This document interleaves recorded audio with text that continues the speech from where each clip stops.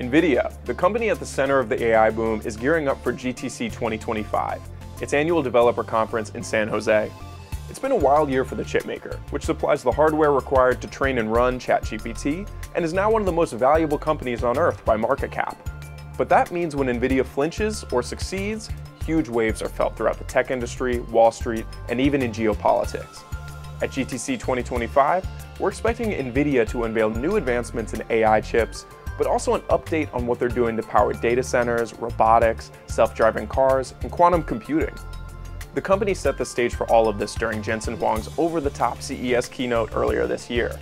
At last year's GTC, Nvidia announced its next generation of AI chips, Blackwell.